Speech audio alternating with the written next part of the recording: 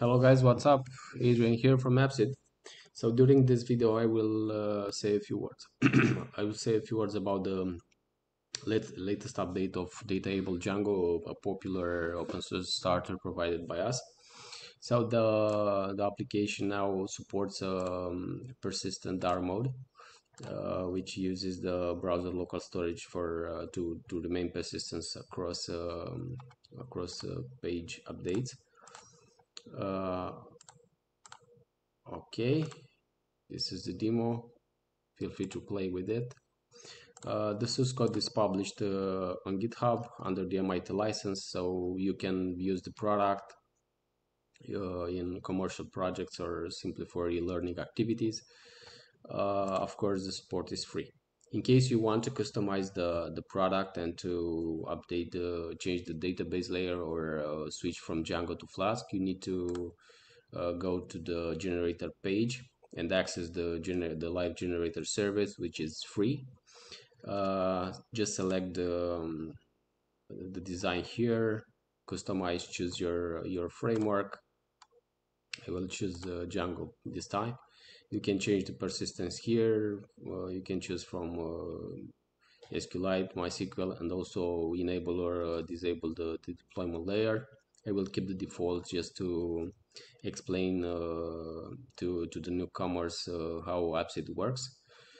Once you visualize all the project options and click generate, now the request is sent to the backend server and we need to wait a little bit to get the generated product. The first asset that is available is the zip archive, which is the archive of the generated source code. At the same time, the sources are uploaded to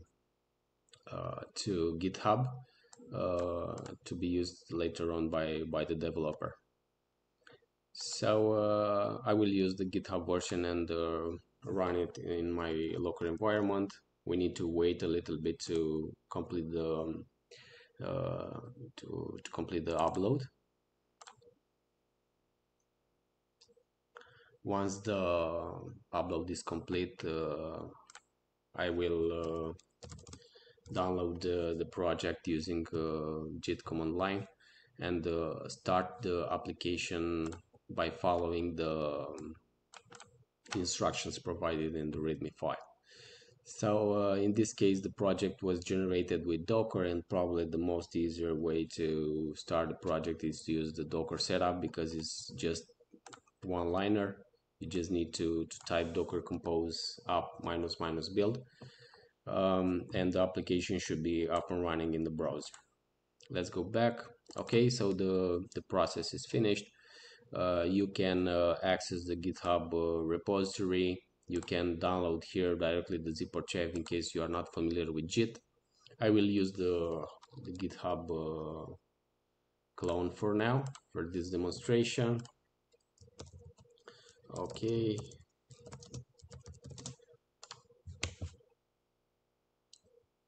Okay, the project is downloaded. I will use VS Code to open the project. So let me increase the font size. Okay, so the application comes with a simple structure. The apps folder includes all the application managed by the project. Authentication is of course for authentication purposes. Home is the provides a genetic router over the all pages that comes from the UI kit, and static is of course for assets like CSS, ACSS, GS files, and images. And templates is the structure that where the UI design is split it using the usual templates. You have here the layouts. It includes like navigation, sidebar, footer, and common components used in many pages. Home saves all the pages provided by the UI kit, and accounts comes with the login and registration page. Okay, so let's go to the terminal and start project. Just follow up to use the project. Just follow up the instructions provided in the README file. So you have here the instruction, the manual build, how to use the product on macOS and Unix, and also on Windows. But for this case, I will use the Docker setup. Basically, I just run a single command, docker compose app minus minus build. The rest of the commands, I try to kill the previous Docker containers to avoid a conflict with the running one. So we need to wait a little bit because the Docker Composer does all the hard work for us, set up the environment, install the modules, and start the application.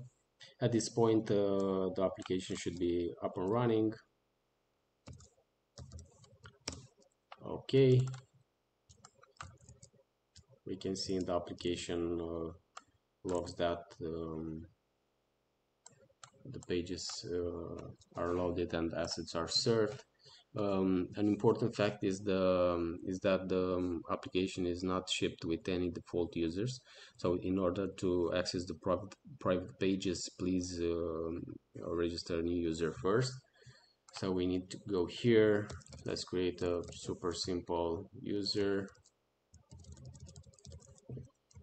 Okay.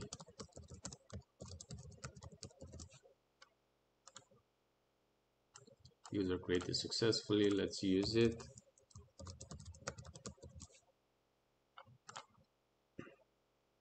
The application is up and running. It's powered by Django. We have here the dark mode, which is persistent. We have many pages, a profile page, charts, form elements, tables.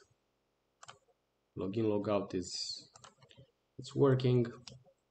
So guys, thanks for watching. In case you have any ideas how to improve the product, what new model should be added to this code base, feel free to access AppSeed.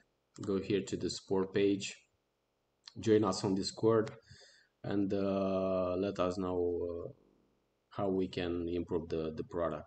Thanks for watching, and wish you all a super day. Bye guys.